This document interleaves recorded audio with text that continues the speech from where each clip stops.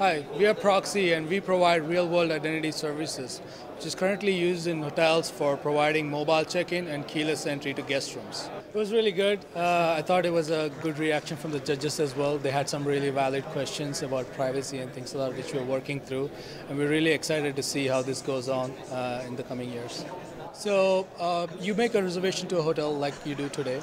You get an email which says that here's your reservation confirmation and here's a link to an app which you can download and use that for mobile check-in.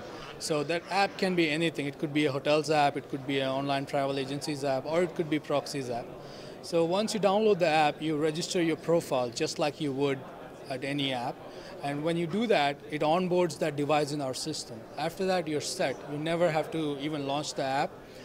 When the day of reservation comes and you are approaching the hotel, we'll detect your presence, work with this hotel system, and send you the room number. At that point, you'll get a text message or a notification with your room number. You'll launch the app, and you will review the information and click on check-in.